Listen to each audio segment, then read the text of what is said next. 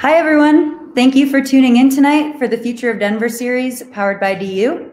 My name is Gertie Harris, and I'm the founder of Fireside at 5.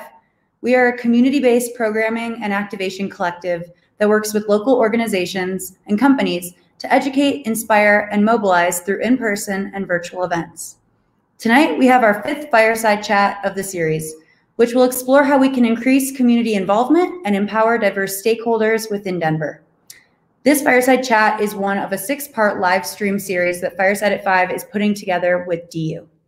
Our Fireside Chats are meant to be collaborative, solution-driven, and engaging. So we would love for anyone watching at home to get involved in the discussion by commenting and asking questions through the chat feature on Facebook or YouTube.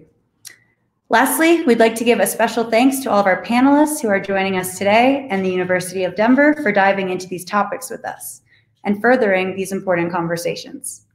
I'd like to thank Do 303, our media partner, who is helping us amplify this message, and Mythology Distillery, our 3rd beverage partner of the Future of Denver series, who's been so supportive and is offering 10% off cocktail kits. Just be sure to use the promo Denver Future when ordering online. Thank you all again for tuning in tonight.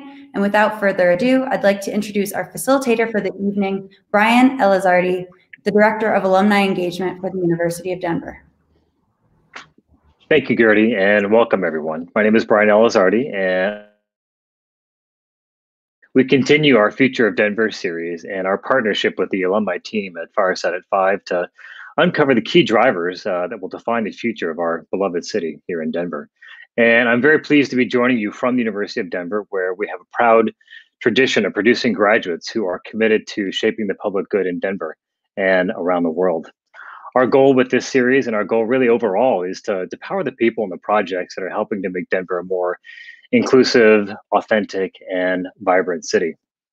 You know, this month we begin the final installment in our 6-part series on the future of Denver. And tonight's chat, we're talking about a very important topic, which is the future of civic engagement and community involvement. And how do we inspire a new sense of ownership across the city? You know, we have so many new Denverites that have joined us over the last decade. And so the success of our city really is predicated on equipping people and ensuring a sense of ownership broadly across all of our communities, both for those who are proud to call Denver their new home, but also to those who have called Denver home for generations. And when it comes to this concept for tonight's chat, this idea of a healthy civil society, you know, one of the key metrics of success is participation in our democracy. And we're emerging from a very contentious national election season where a record 87% of Coloradans turned out to vote. Over 3.3 million people voted across the state, with nearly 500,000 of those coming from the city of Denver alone. And one of my favorite stats is that young voters came out in strong numbers again this cycle, with 18 to 35-year-olds making up about 27% of the total electorate. So all those are great numbers. And yet, despite that, we continue to see some concerning trends around the city. There is persistent income inequality that undermines economic mobility and civic trust. The educational achievement gap continues to widen, and we're struggling with how to support learners and students and their mental health in these remote learning environments.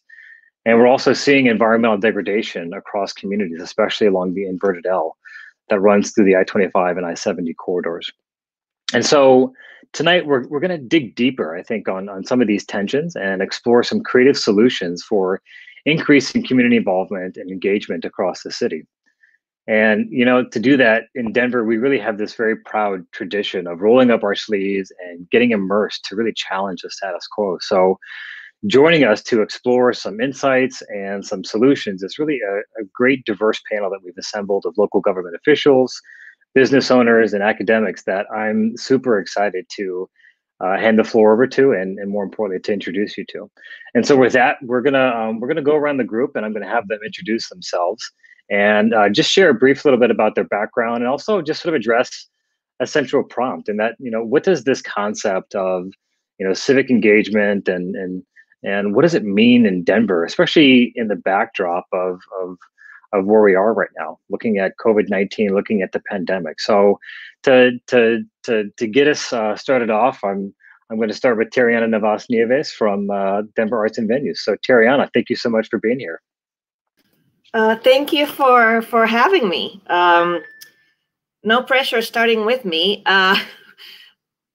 So when I think about civic engagement, for me, I think about belonging.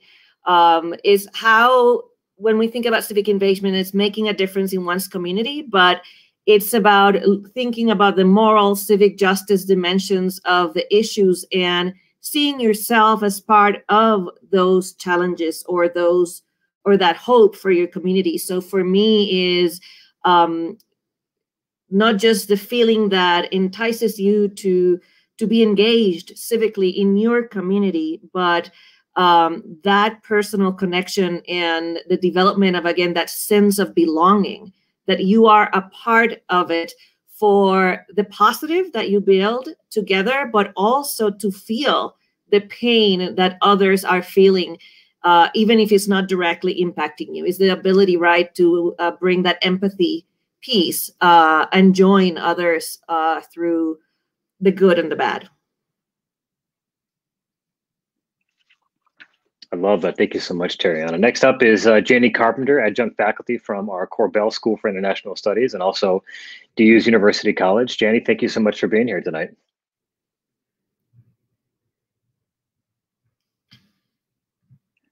Go ahead and unmute yourself, Janie, so we can hear all these great words. Sorry, making sure the dogs aren't barking in the background. But one of the things that I guess for me, it is similar to what Tariana said. It's a sense of belonging, but it's also contribution of, you know, how do you give back? How do you help make places better? And recognize that that a lot of issues. I love Denver. I've lived here a very long time, and I've lived in a lot of other major cities. And often the social and economic challenges are very complicated. You have multiple stakeholders and different voices, and you have to make sure you're listening to all voices and that you really listen and understand before jumping to solutions. And I think that civic engagement is sometimes pausing to actually listen and learn instead of jumping to an opinion. Love that. Thank you so much, Janie, for being here tonight. Kevin Calabara, co-founder, Sexy Pizza and Cresco Labs. Thank you so much for joining the program and tell us more about kind of what tonight's topic means to you. Yeah, thanks for having me. You know, I've tackled civic engagement on a lot of levels as a private business owner, as a resident, activist, advocate, from a lot of different places on a lot of different topics. And you know, I think what I would like to have us focus more on is, and voting's important, undoubtedly. You know, showing up and marching is important, undoubtedly. But I think people need to understand better how they can be engaged on a daily basis. And it's not, you know, doing your duty to vote and you're done for the year. There's 364 other days that really need folks' attention to become educated about what the issues are in the city. And how they can best participate based on their skill sets, based on where they're at in the city and where they're at in life. You know, city council meetings come to mind. You know, Candy's done a great job to, I think, increase participation and make sure that folks are there. But when they happen at 5 p.m. on a Monday, it's really difficult for folks to get there. So finding ways to engage in that weekly conversation that happens where a lot of decisions are made that people aren't really aware of. They're not aware of the background behind these conversations and how these things that affect their lives very much, how these decisions are getting made, city council, state legislature, and then just being engaged in your neighborhood. You know, as Denver has grown, neighborhoods have, I should say, communities have eroded within those neighborhoods to an extent. Most people don't know their neighbors. And I think that's a big hurdle that we have to get over in a city that grew as quickly as Denver did. But even, I think most importantly, from my perspective, it's less about how we're engaged with our government, and it's about behaving better in society, especially if you're a business owner. And if businesses behaved better in this country, if they took care of employees better, they cared more about the communities in which they operate, about our environment, the world would be a different place without laws needing to change, without our political representatives changing. So I really try to impress that upon people, that we really have the tools to make the change that we want to see, especially if you're a private business owner. Love that. Thank you, Kayvon. Delighted to have you here tonight. Next up is Kate Barton, Senior VP with the Downtown Denver Partnership. Kate, thank you so much for joining us tonight. Thanks, Brian. Glad to be here. And kind of to what Kayvon was just saying, to build on that, I do think that there is a really important ability to use your voice, especially in this moment, especially with COVID. We can all be online and tune in from wherever we are, which I do think is a huge opportunity as you think about using your voice and showing up and paying attention not only on the election days or election years even, but all the time in between, because there are a lot of really important conversations, important decisions that happen. And, I often, folks will be mad that something had happened, but have no interest in having their voice in the conversation at all the time in between. And I do think that, Janie, to your point, if you can listen and you can really be thoughtful about having a conversation, and also having conversations that aren't easy, listen to people that don't necessarily agree with you or not necessarily see eye to eye with you, and make sure that you're surrounding yourself with both sides of that conversation. I think it helps us all be better listeners and engaged citizens and just better people all around. Thanks so much, Kate. And then last up is Councilwoman Candy Sidibaka, joining us from District 9. Candy, thank you so much for being here tonight. Thank you. It's hard going last. I kept checking off like what I was going to say, but for me, in addition to what everyone else has said, I really think that it boils down to 4 things for me, and it's about ownership, reclamation, stewardship, and shared responsibility. I think that when you have people who understand and recognize that the city and what's happening around them belongs to them, and they have the power to collectively shape the way things are happening, then that to me is real community engagement. That's what civic engagement looks like.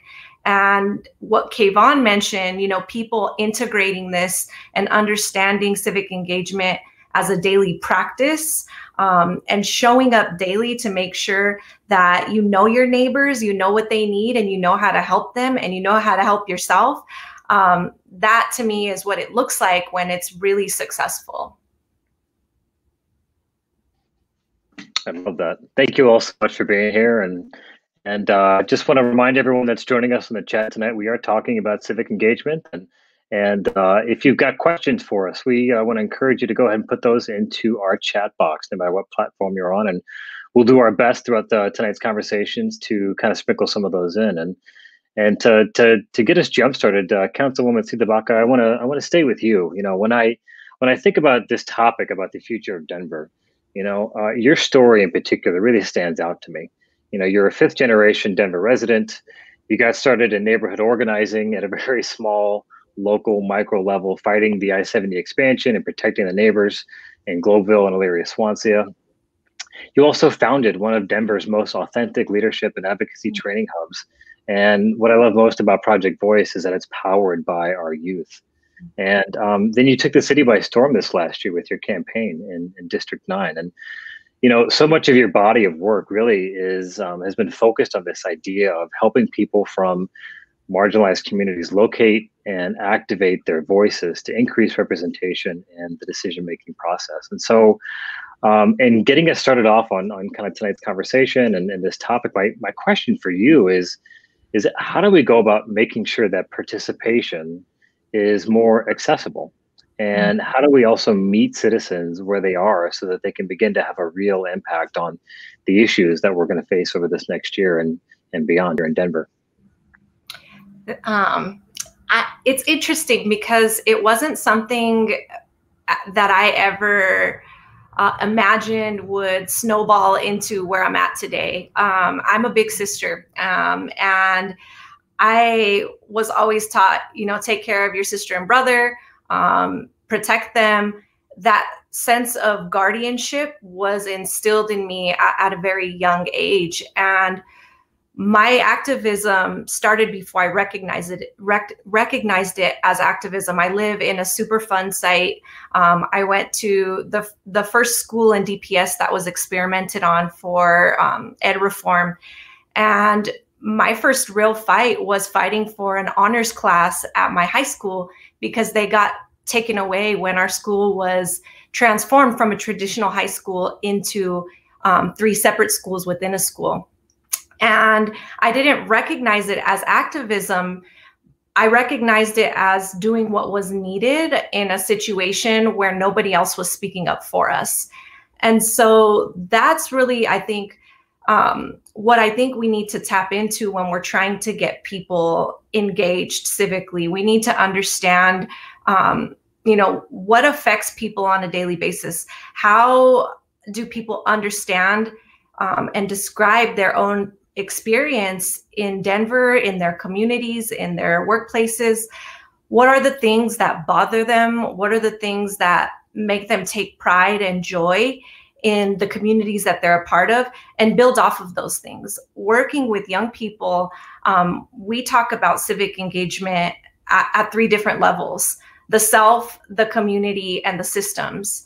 And for young people, what we try to do is really use the methods of communication and information absorption that they are accustomed to. I'm the youngest person on city council and love to use social media to talk to my constituents. I get in trouble doing that from my colleagues. And it's interesting because we are part of these systems, or government is this system that actually relies on us not paying attention. And so to take the information and be interpreters with a range of different methods is how we'll be successful at attracting new audiences to the space.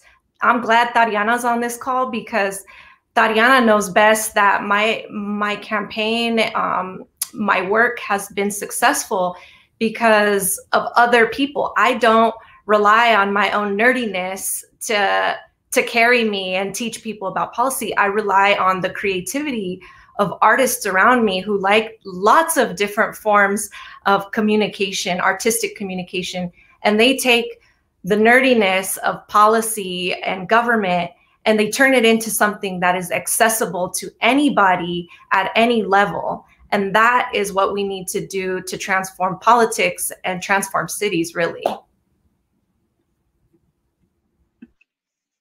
I love it. Thank you so much, Candy. And Kate Barton, I want to come to you next, because the flip sides of that coin often is, what role does business and and organizations like the Downtown Denver Partnership play when it comes to increasing access and the voices of of various entrepreneurs across the city. So, you manage the partnership's work to foster this culture of entrepreneurship across the city. And 2 of the programs that DDP co-funds are the Denver Startup Week, largest free entrepreneurial event in the world, as Eric Matisic will continue to remind me, and also the Common Zone Champa. So both those are geared towards supporting entrepreneurs in a variety of ways, through mentorship and through funding and network expansion. And so talk to us about the impact that these programs have had, on the city, and why it's so important to make resources in particular accessible to those who help to create this more inclusive and vibrant local community in Denver.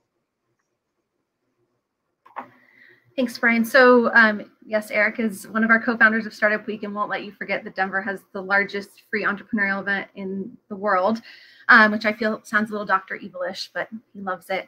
But I do think that these platforms, the Commons being one and Startup Week being the other, are really important programs, not only because they're free. Our goal is to have low or no barrier to access, but also because they're able to create a platform where people can come and tell their story, gain information from other people, find people who are going through similar sorts of challenges. I think this year we took Startup Week virtual for the first time. We had 15,000 people join us from around the world. 35 different countries were represented, and we were able to tell this incredible story about Denver and about the things that are happening here and about the challenges that we've faced, but also the innovations that people are taking and the pivots they're doing on a daily basis. And I was really proud to watch the community tell stories about mental health and how to take care of yourself and your team, and how to be vulnerable and to lead with vulnerability in a time when everyone is experiencing something. And I think that really flips the script on this conversation around entrepreneurship and how every single person who's an entrepreneur has to go and get VC funding. And that's such a not the correct at all. That's a really Pollyanna view of what it means to be an entrepreneur, and also completely disregards all of these different diverse voices and leaders who are shaping our communities and really will drive innovation for our city for the future. And so when you think about Startup Week, which is this national platform, and then the Commons, where every day we're providing mentorship and access to capital, access to resources. We have a 9-week business boot camp program that serves about 76% traditionally underrepresented entrepreneurs. Those are really important programs because they're bringing people together, helping people to think about the role that they play in this community, but also meet other people and be able to drive, not only their own innovation forward, but often those collisions lead to some really incredible ideas that I think will be better for our community and our city and those individuals in the long run. So it's a really great platform. And I think not only tells the story of what we have to offer, but lets people be able to use their voice in a way that is different and really empowering. Thank you, Kate. I want to segue to one of our more notable entrepreneurs here. And so, Kayvon, you're kind of a self-described entrepreneurial rebel rouser, and you co-founded over 7 companies, and one of which is, I mentioned, my family's favorite, Sexy Pizza. And it's considered Denver's most civically engaged and community-driven restaurant. So talk to us more about a specific model that you've implemented within your organization, this employee ownership model, and how we can begin to look at how we nurture a sense of citizenship and ownership over the future of our city. Yeah, thanks. It took us a while to get here. I'm one of 4 partners in Sexy Pizza. We formed about 13 years ago, and now we have our 4 locations. And it really took that scale for us to be able to provide the benefits and to take care of our employees the way that we had hoped. But there was I'd say a strong lesson that I learned along the way of, I started essentially homeless, Sexy Pizza. And, I grew up in a family that was put in bankruptcy twice before I was 10. Parents got divorced when I was 10, been living on my own since I was 16, had that bout with homelessness. So in my mind, growing up pretty poor and having money be such an issue and having a strong family, it was about money to me. Being a business owner was about making money. And when you look around, and whether you're watching a movie or reading a book or looking at best practices, they preach increasing bottom line as like the driver in owning a business. And, similar to how I guess, men have, been planted all these seeds about how we, behave inappropriately with women, I think business owners do the same. They're shared all these examples that are extractive, that are, at the end of the day, not best practices, because they are not what's best for employees in those communities, for the environment. And I think we're starting to see that change, but it took me a long time to get there. It took, being in the cannabis industry and taking a company public and seeing the extractive nature of that process and how much really fake money is made off the backs of people that are not making a whole lot. And it took Denver growing into what it has, and to see the folks that, I felt that we were paying pretty well when we started. But Denver was a different beast back then. You could still rent an apartment for $800. And that changed, and the competition for good workers changed as Denver grew and more restaurants opened. So we looked inside to see how we could be competitive in keeping these folks and making sure that they did stay with us, because they could have a quality of life in Denver that I think we all aspire to. So, with 2 shops, we started paying for 50% of health insurance, I think, was one of the first things that we did, and we had a retirement plan match. But fast forward to now having 4 shops, and everybody makes at least $18 to $20 an hour. Our drivers during COVID are actually making about $48 an hour this year on average. Most employees probably walk away with 22 to 25 at a minimum. Our GMs walk with close to 6 figures. We have profit sharing for all general managers and assistant managers. We have PTO regardless of how many hours you work. We offer free health, dental, vision insurance to our full-time employees. We just started free healthcare offerings with a partnership that we have with Kesset Wellness. We have our PTO, or our retirement plan match. And we wanted to see what we could do further, because as I got into kind of this alternate shared economy advocacy in Denver. I sit on the board of the Center for Community Wealth Building. I'm one of the founding members of the Colorado Solidarity Fund. I've been really educated by a lot of these shared economy entrepreneurs in Denver about worker cooperatives, employee ownership models, and all the varying ways that you can accomplish that. And we looked into it, and over the last year came to the conclusion that it's something we wanted to dip our toe into. So during COVID, and I think we got it all done around June or July, if you work 20 hours a week for our company on average throughout the year, that you engage in a stock ownership plan. And that's something that I think we've seen the benefit of our business in these benefits even before we offered the employee ownership. If you take a look at the fast casual restaurant industry, you have about 100% turnover every year. Every position turns over about once. Our turnover in 2019, even prior to employee ownership, was 21%, which I think is a testament to how we engage with our employees and how we want to take care of them. We also just started offering to pay for half of their down payment on a primary residence for a home. And we're working that into our model as well. And what I think most folks should realize is, one, we're a small margin pizzeria and we're able to do this. So I know that if we can do it, that there's a heck of a lot of other businesses in Denver that make a heck of a lot more money than we do, that can be taking care of their employees a heck of a lot better. And that's kind of to my comment earlier about how businesses need to behave better. And if we can do it, they can too. And maybe they don't know how. And I want with others to be a resource for folks that want to learn how to do that. And I talk to folks every day and how they can implement some of these things in their business.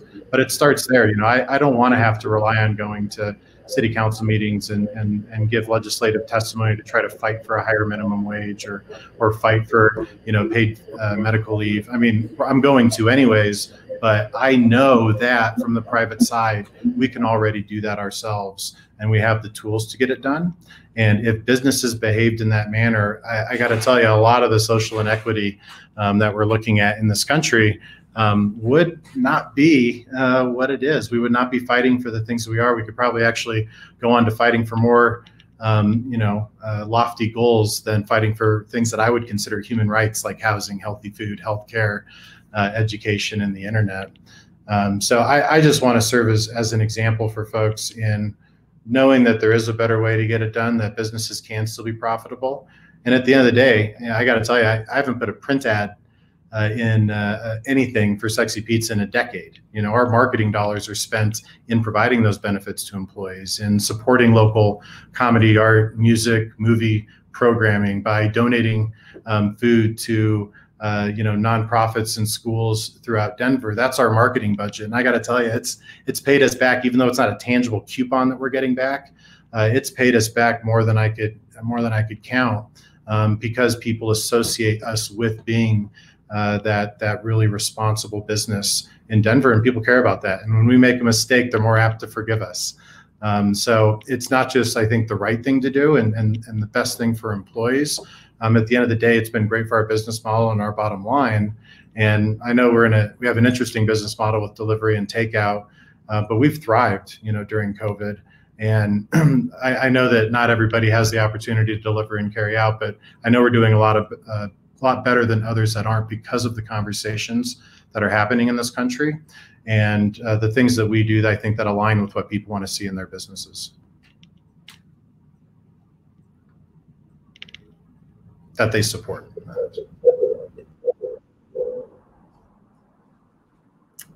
I do have a quick follow-up question for you, Kayvon. My mom always has an expression where it's, if you invest in your employees, they'll invest in you. So how have you seen your employees kind of, react to this employee ownership model? Like, how have you seen, their drive and their passion increase? It's a good question. It's tough to, we hire a lot of 18 to 25-year-olds, and it's amazing that we probably have 70 employees that would qualify for free health, dental, and vision, and probably 30 to 35 take us up on it.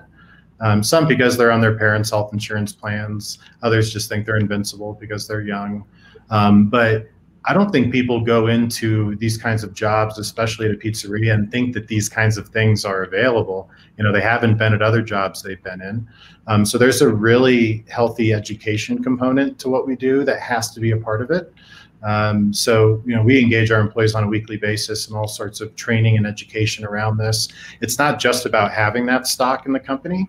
It's about hopefully increasing their financial literacy in a way that whatever they do after Sexy Pizza, whether they want to be an entrepreneur themselves, whether they're going to go, you know, do what they do at ours, but go be a manager somewhere else, to have an increased capacity with how to run a business, I think is something that we're trying to drive home.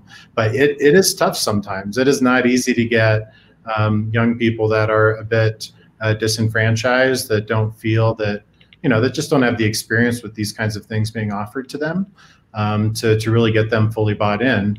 So we know that our work is cut out for us going forward, but we're fully prepared to take it on.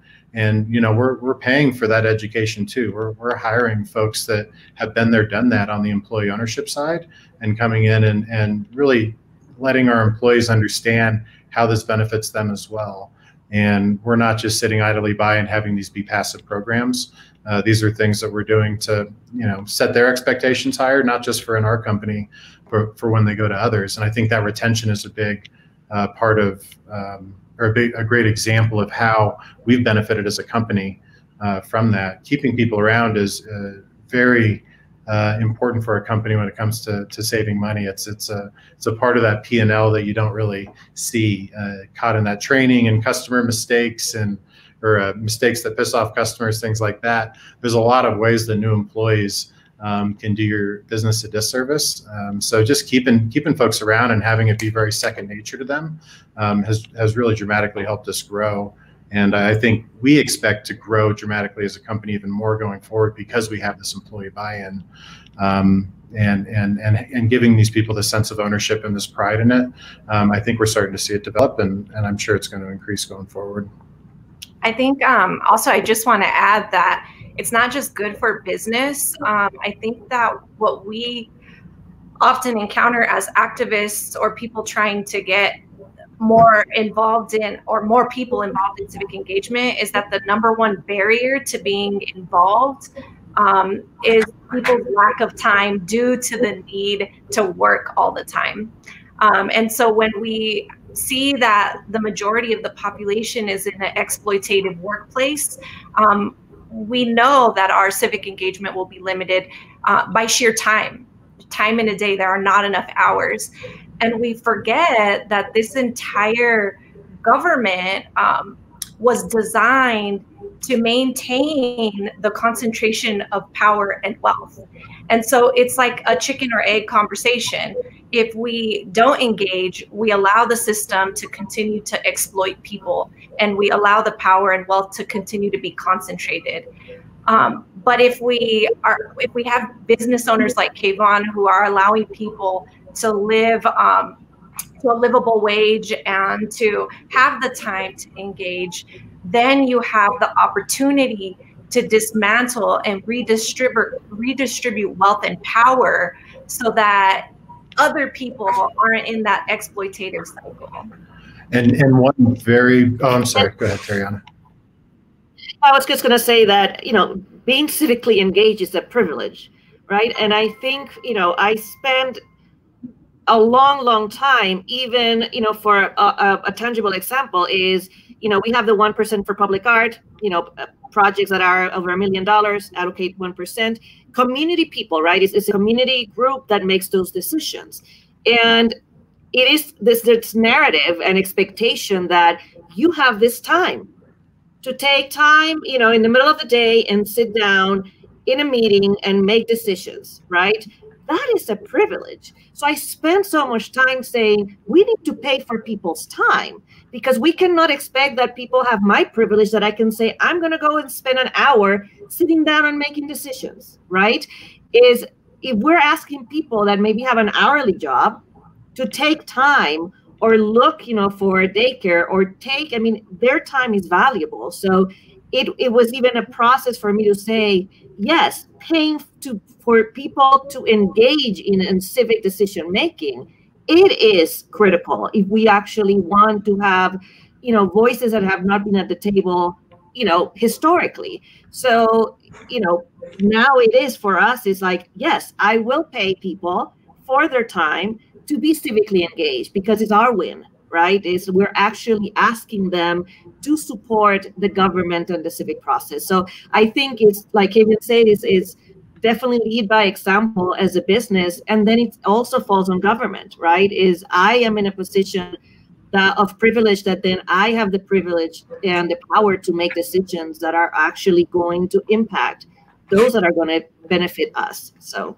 that's what I was actually going to say, was that Candy got me reminded the fact that we do pay people, give them time off to go to vote, pay for them to do that. If they want to go give testimony at the state legislature, which we've done before, we'll pay them hourly for it.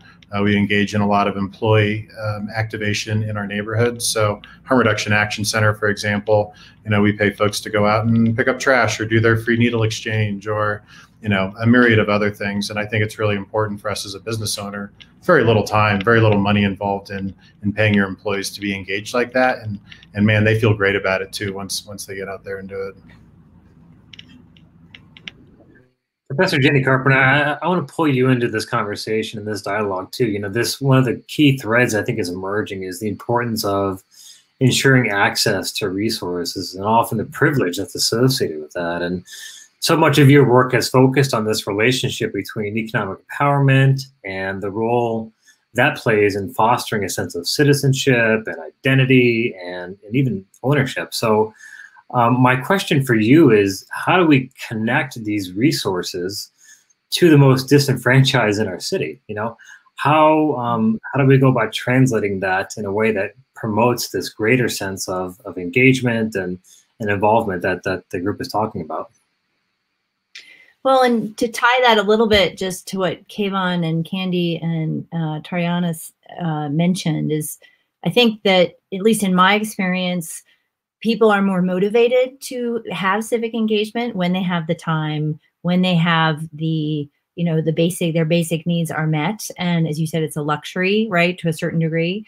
But the ability, what I find really exciting about Denver is that businesses like Sexy Pizza can make that a distinguishing competitive advantage, that they have this responsible business, socially responsible business approach. We have social enterprises, we have social entrepreneurs in Denver, and the Downtown Denver Partnership has really promoted through Startup Week and all these other resources. We sort of have this entrepreneurial mindset that let's try new things. And I think a lot of businesses are rewarded from that here in Denver, which we have a market that people are willing to care about that, right? And reward businesses who will pay employees better, offer, encourage volunteerism in their communities, and also give people a shot, right? A first job, an opportunity to have a mentor, to learn on the job. I think often that access to that first job and getting on the employment track is often really hard.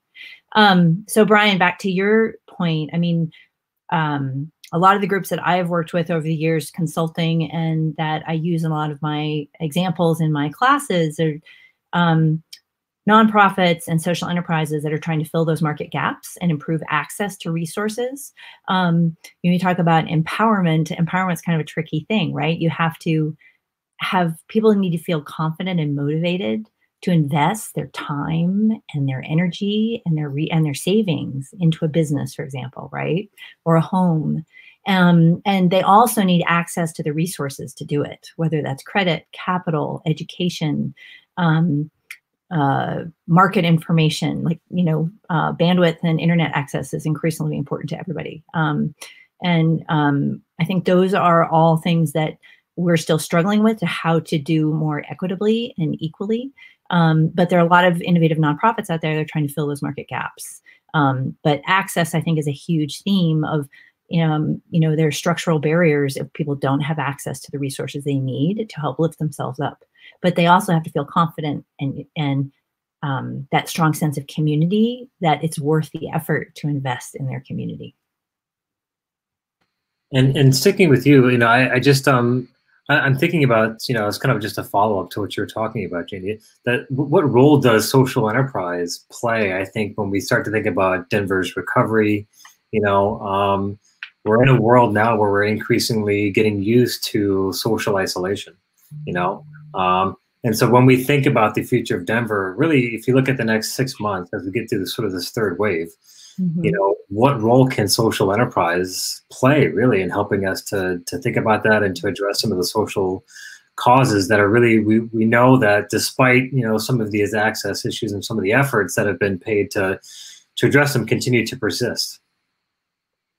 I guess my view on that is that social entrepreneurs are people who can see problems, who turn up problems into opportunities and say, how can we then address that challenge in a different way, right? And 2020 is challenging us all to find opportunity, to keep that optimistic mindset.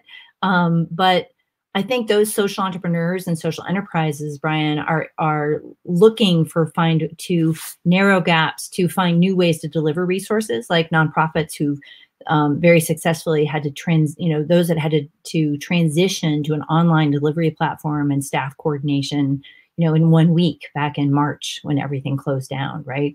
Organizations got very innovative in trying to figure out how do we make this work better, given the hand we're dealt, right? And some have really come up with innovative ways to expand their resources, right? Rocky Mountain Microfinance Institute has expanded their small business training programs that serve underserved communities and first-time entrepreneurs. You have lenders, sort of non-traditional lenders, community development lenders like DreamSpring and Colorado Enterprise Fund, who really doing a lot more outreach and more lending to more startups, because people are having to sort of trying to find a way to get back on their feet and build their own enterprises or own, gigs and consult and opportunities to earn income where their formal jobs may have gone away. I think the other thing is so access is so important, and having a flexible system to adapt and change as the markets change. And we had a huge market shock, right, this year. So how do we adapt to new technologies, and how do we use the current resources we have, but be flexible enough and agile enough to find new ways to reach the people who we need to reach and make sure they have access to those opportunities. That's a big challenge. And that's one of the things that I like to talk about is that entrepreneurial mindset. I know you and I have talked about that before, but we talk about entrepreneurial mindset or innovative mindset. It's kind of like how you approach problems and how you try to figure out new solutions. It doesn't mean you actually have to formally start a business or a nonprofit or some other venture, but being entrepreneurial in how you approach problems. I think that's kind of that resilience and what we hope that, we all want the next generation to have, right? Because there's plenty of problems to go around, both environmental, social, economic. We're going to need people who want to make Colorado and Denver thrive, and all the people to thrive in a way that benefits all the citizens, not just a small percentage. I wanted to just jump in and add a quick comment to that. When we first started Fireside back in March, right at the onset of the pandemic, one of the things that we wanted as like kind of our core pillar was to be accessible to people. And I think virtual lends itself to that format really nicely. We started off by just hosting industry chats where anybody could join, regardless of their age, their background, their socioeconomic status, their education. And when you get on a chat with a CEO and you're sitting there and you're a marketing assistant, and all of a sudden you have that connection to somebody and you have an hour of uninterrupted time, that kind of creates that accessibility that maybe otherwise wouldn't be there. And so I think by getting creative with these kinds of solutions, like you're saying, we can provide access, but we have to make it free. We need to make it easy to use. People have to be willing to donate their time. There are a lot of leaders out there that would maybe say no to joining a chat with people that aren't at their same caliber, but some might say that's an opportunity to give these people insight that they might not otherwise have access to. So I think that's a really good point that you brought up. And I'm curious if any of you guys have any other comments on that as well.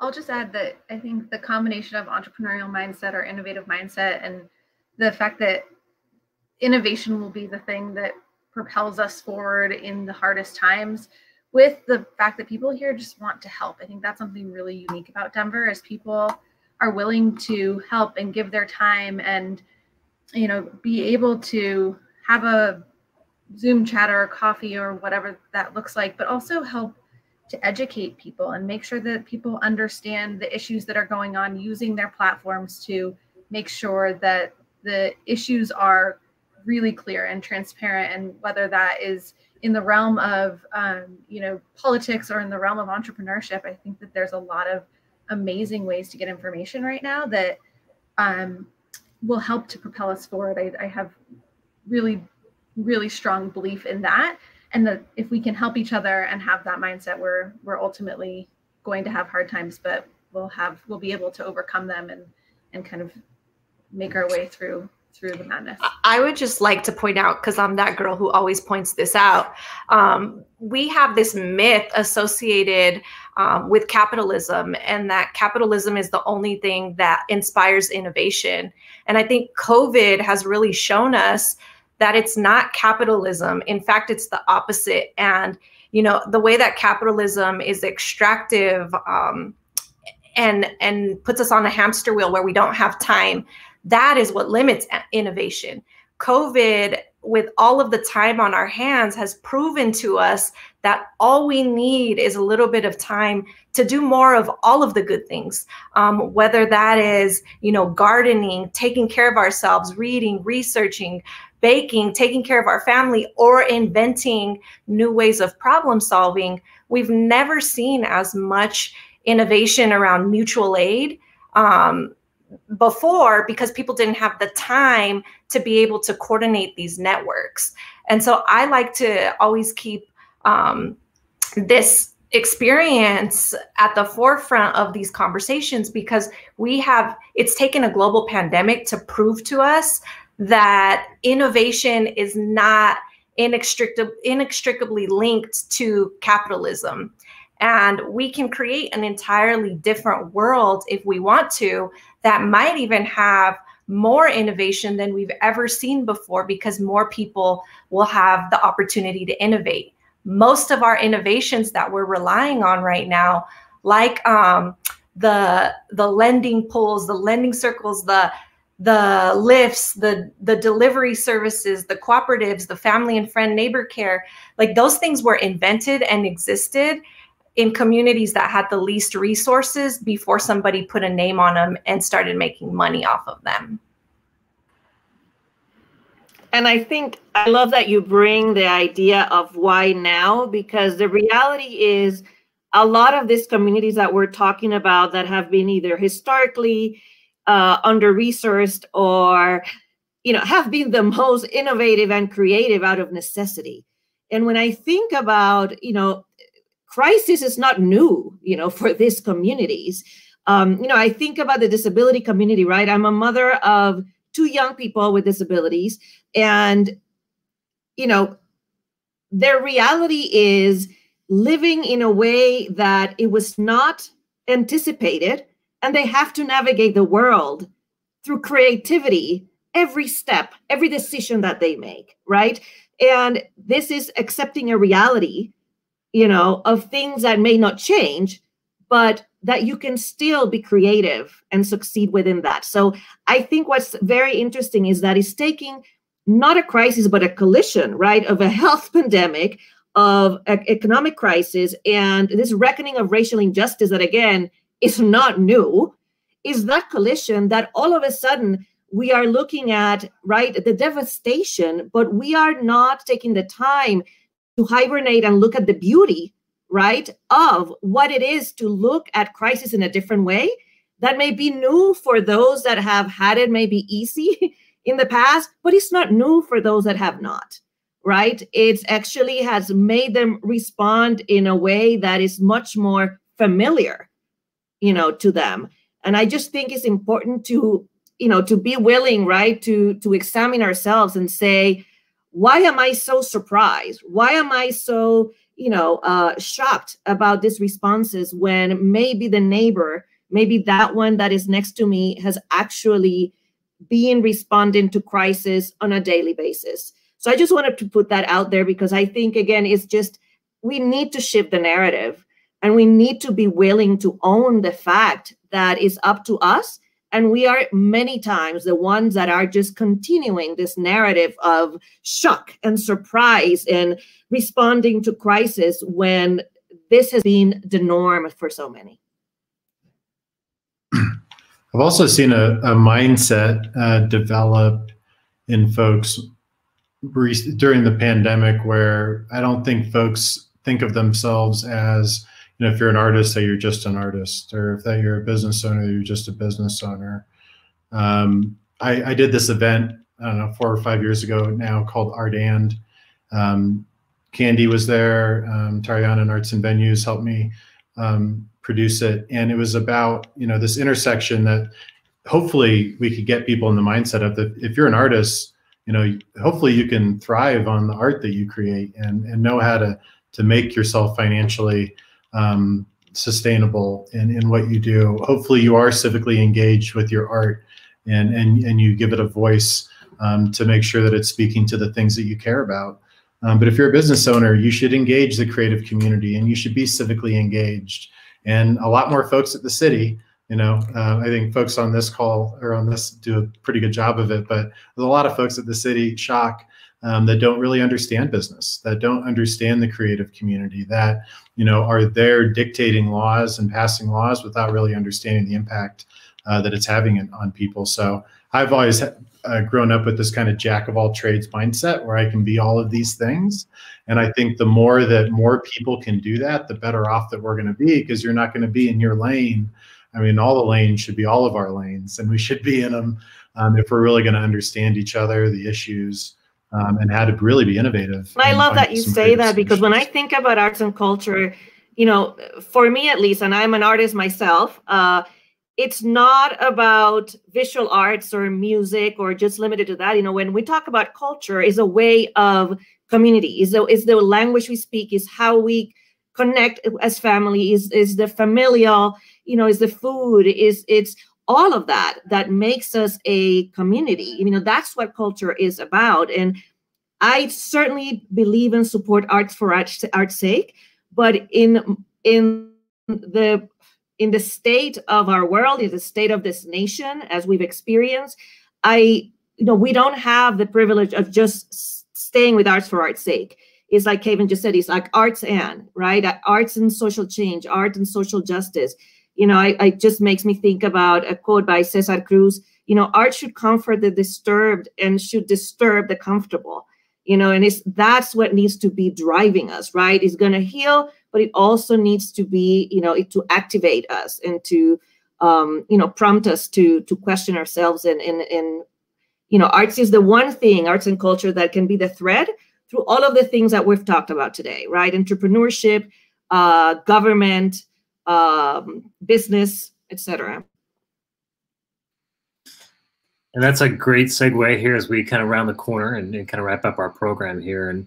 And I think what stands out for me is this idea of kind of reframing, you know, and what I hear a lot of from the group is you know, reframing the pandemic, I think at the biggest level, you know, and using it as an opportunity, a catalyst, I think, to shift our mindset. I mean, there's so much about this period that we find ourselves in that is difficult, and not to minimize, you know, those difficulties. And yet there is opportunity, I think, and so much of what I think you all represent for our city is the chance to reframe that mindset, you know, and to move maybe from an either or, you know, mindset to maybe a both and to expand those opportunities and to embrace entrepreneurship and design and, you know, all these, you know, sort of ideas and concepts that are really on the hemisphere of our brain that we don't normally use. So with that, I want to sort of take us home and come back to the group now. And what I want to do is have everyone kind of go around.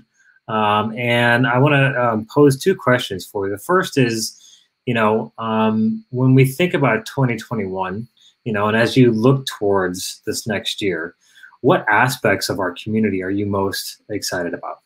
So question number one is what are you most excited about when you think about 2021 in our Denver community?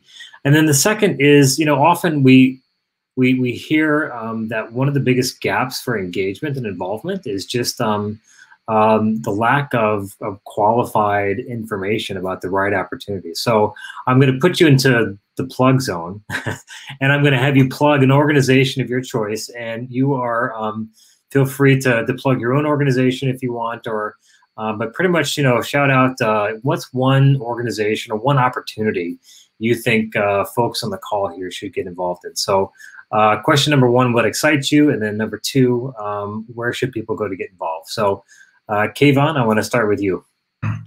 Dang. I guess most excited for 2021, I think somebody posed a question about seeing the biggest turnouts in civic engagement ever and how we continue that. I think that is a challenge and a huge opportunity.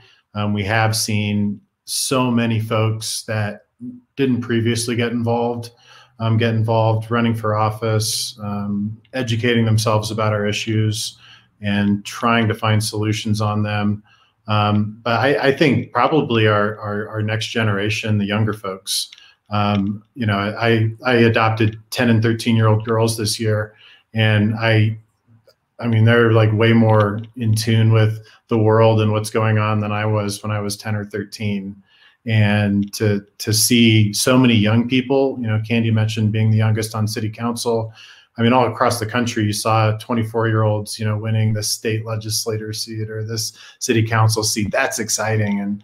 And Kay Anderson for DPS, and Project Voice is an organization that I'm going to let you speak to another one, Candy. I'm going to say Project Voice because I think it is that impactful, and we need to get young folks educated and engaged. That's the most recent, I don't think we've even announced it yet, but the most recent beneficiary of Sexy Pizza's philanthropic pie money is Project Voice, because it is so important. And we're never going to keep people engaged unless we start young. And we can't wait until we have another huge crisis before, we're like implored to get out in the streets and to be in city council meetings and to get all these people running for office. It just needs to be a part of our daily life, and we need to start young for that to happen. So that would be my excitement and my organization. Kate Barton, you're up next. What excites you about our community in 2021, and where should people go to get more involved and to start? Well, plus one to what you said, Kayvon, I think that there is absolutely this moment that we're in is a really important one, and the fact that people are engaged and paying attention and having conversations. How do you continue that in the times when there isn't an unbelievable amount of noise and urgency? And the thing that I think, to just build on that, is how do you make sure that we don't go back to whatever normal is? How do we make sure that we're moving forward in a way that is thoughtful and inclusive? And I love what you guys were saying about how do we make this moment more about how do we get out of this hamster wheel, or that you have to work and you can't, that means you have to find work-life balance or whatever that looks like for you. But we have people who are just, this is a moment that I think if we can look back on it and be proud of how we've evolved, that is a really exciting thing for our communities and our city and our country and beyond. So I feel excited about that. I will do a shameless plug for Startup Week because we were able to record all of our content this year. And so we have over 200 hours of recorded content where people shared all their gold, and it is so amazing, and it's all up on our website. And I just encourage you, if you have an issue or you need to be pushed out of your comfort zone, or you just want a little bit of inspiration, there's a lot there. And I would encourage folks to go and check that out because I think it's an incredible resource. And every time for me, I learned something new, I push myself a little bit further than I thought I could go. And I think that's a really powerful resource. So thanks for the question. Thank you. We'll put that link to all the content in our show notes and our follow-up. And we are taking notes here on everything. And again, we're a solutions-oriented chat program here. So we're excited to be able to kind of take all this great information and share that back out with you. So Councilwoman Candy Sidibaka, for you, 2021 and your plug zone. I am really excited to see the country not in presidential crisis mode.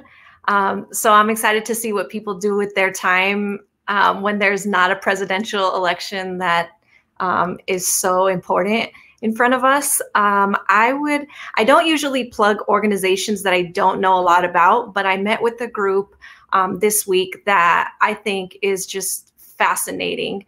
Allies to Abolitionists is a new group of people where there's not a political party associated, no age associated. It's a good entry point for learners, for people who want to be better in the world. It's the 2020, 2021 modern Underground Railroad. And I'm really excited about that. So I'm going to plug them. Love that. Janie Carpenter, on to you. Your turn. What am I excited about? I think, what everybody already has said. I guess the thing that what I hope that sticks is that a lot of people have stopped and listened and tried to learn about issues they didn't understand. And I think learning and really listening to people and trying to understand the human element, as Candy said earlier, right? What people's lives are like and what they're going through creates empathy, and empathy creates a desire and motivation for action, whatever way each of us can do it. And I think I hope we don't lose that when life starts going faster again, right?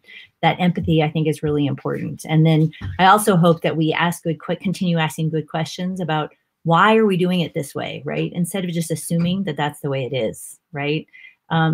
Why does private capital always look just for financial returns, right? When social returns are really important, right? And they help us build the community we want to have. So I really hope those things stick in 2021. We shall wait and see, but I certainly hope that's what happens. And in terms of organizations, God, there's so many organizations doing amazing work. I think about the thing I've been so impressed with has been organizations that provide food for their communities that were hit very hard by job losses. So, things like Grow House and others who they pivoted and just said, okay, here's what our community needs right now. So we're going to find a way to provide it, right? And we're able to adapt very quickly to a new operating environment, with everybody online and wearing masks and communicating differently. And I think, it's a big, I think there are a lot of great organizations out there that are pioneers in finding out new ways how do they tackle the same problem from a different angle, given the challenges. And given the new insights we've had, as Gertie said, about how to use technology. So true. Tariana, you're up. Well, like Candy, I'm walking a little lighter now that we have a new president. So that has taken a lot of the anxiety of me. And I would say that when I look at 2021 I'm really hoping that the response that we saw this summer in terms of equity conversations, that, and the cynicism in me, I see myself looking at, potential performative responses, and that it won't stay here where we have it now. I'm really looking forward to seeing how organizations and those that have a platform actually take that, to the next level. And for me, this is a call to everyone on this panel and everyone listening, that if you have a platform, right, and if you have made a commitment to this work, stop, slow down, and rather than feeling the pressure to respond in certain way, is stop and take the time to look inward, to examine yourself and look at, what does your board look like? What does your staff look like? If you have, if you're doing, again, sessions, who are the voices that are speaking out on those sessions? And I can tell you right now that, I participate I'm an ongoing learner, so I participate in a lot of these conversations. And the first thing I look at is, do I see myself? And if I don't, I can tell you right now that I am not interested, period. Because in this day and age, it is, I cannot, like nobody can tell me that you cannot find diverse voices and perspectives to talk about any issue.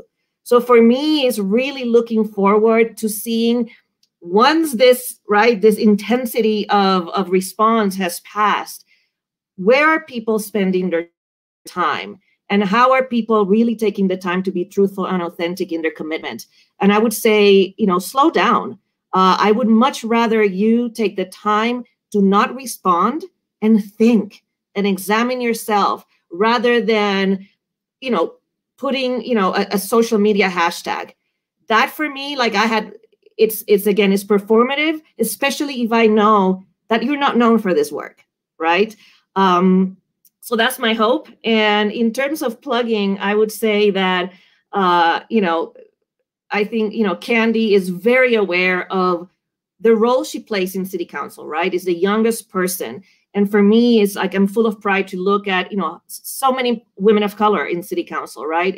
I am the first person of color in leadership at Arts and Venues. I'm the first, director of cultural affairs that is a woman of color, right? So I know I probably can speak for Candy that the work we do is for us and our ancestors. And for me, it's the work I do and I carry on my shoulders, the work for all of those young people at Project Voice, right? That are the leaders that are right after us. So the level of responsibility and burden, right? And inspiration that we carry is, for me, my plug is for those organizations that are building this future, whether it's Project Voice and also Access Gallery. Access Gallery is the only organization in the city that actually looks at people with disabilities.